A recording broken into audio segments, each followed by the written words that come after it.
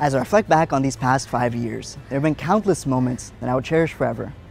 Memories with people from this institution. From lifelong friendships with students, residents, and nurses, forged through classes, clinics, and long night calls, to mentors that I'm certain have molded me into who I am today. It is being in the company of other like-minded, resilient, and talented students that empowers AQ graduates to excel. Throughout my years here, I have found the niches where I thrived and truly enjoyed learning both important personal and medical skills. I realized I loved being an advocate for fellow students as much as I loved helping out patients. Eventually, I was elected a class representative, a position that helped me solidify this passion.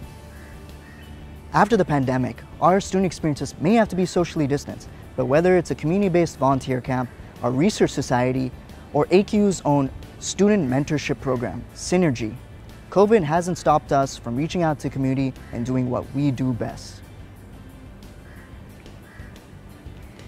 At AQ, there's no shortage of opportunities to develop professionally and personally. Opportunities to grow, learn, and to be inspired. Last year, even in the face of a pandemic where students were stuck at home, passionate students like those at AQ's Student Research Forum sought opportunities to connect with other medical students all across the country. As current president, we've organized multiple research workshop series involving over 6,000 medical students from over 15 medical schools all across Pakistan, which was unheard of. Even now, we're pushing the envelope of what everyone thought a student-run society at AQ was capable of. The pandemic was thought to have impeded and stymied our learning, but in many ways, it challenged our ability to adapt and help create newer modalities of medical education. I can safely say this class of AQ graduates will be one of the most tenacious, versatile, and open-minded groups of people to practice medicine in this country. In AQ, we're pushed to not only learn about every aspect of the clinical side of medicine, but we're also encouraged to embrace our inner humanitarian.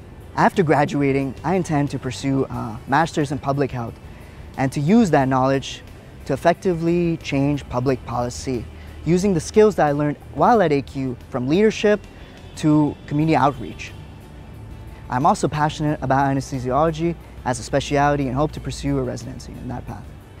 Whatever path I end up on, I know that AQ has prepared me to take on the next challenge.